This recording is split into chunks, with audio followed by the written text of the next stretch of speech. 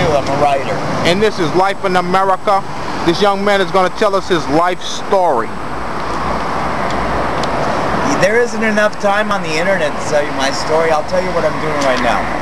Right? Every day what I do is I exist in the presence of God and wait to do His will every single second. I fall in love with my Creator, and so I get to hang out with the King every day. It's like I get to eat with the King, and He feeds me like I'm His favorite, because what I did was I went to God and I said, I'm not worthy. I'm not worthy to know you.